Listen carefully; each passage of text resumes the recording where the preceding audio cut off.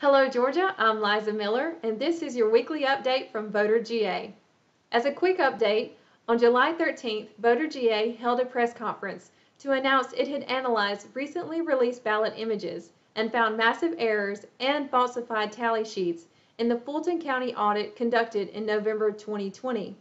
The following week, Voter GA issued a press release to formalize its call for a statewide audit, stating that other counties have similar audit discrepancies as those found in Fulton County. Last week, Voter GA initiated an effort to acquire ballot images from other counties and to perform a similar review. However, some of those counties have declined to provide Voter GA with those images, grouped by the batches as reported to the Secretary of State's office. Voter GA will seek to obtain these images in the correct groupings in accordance with its commitment to protect the legal vote of all Georgians.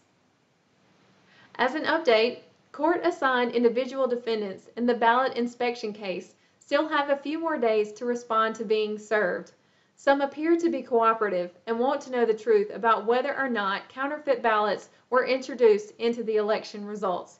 Voter GA issued a motion to resume discovery on that basis, and once the time period to respond expires in about 2 weeks, discovery is likely to move forward. A hearing or decision from the court to move forward is expected by the end of August. Finally, mark your calendars for a live stream benefit concert scheduled for August 15th from 6 to 10 p.m. in Alpharetta. Local award-winning artist Aviva and the Flying Penguins will be performing, and that will include the election integrity song Aviva performed before the Senate Ethics Committee hearing in the last session.